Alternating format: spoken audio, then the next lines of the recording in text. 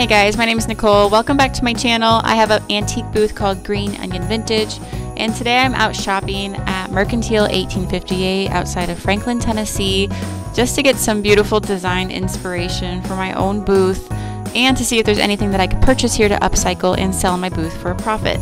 Now, this is my first time at Mercantile 1858, and they just had transformed their store into a Christmas wonderland, and it was absolutely beautiful and really got me into the Christmas spirit. And as an added bonus, when we got here, we realized Santa and Mrs. Claus were also visiting, so my boys got to see Santa and they were a little nervous, but I will share some more of those pictures at the end of this video if you want to see those.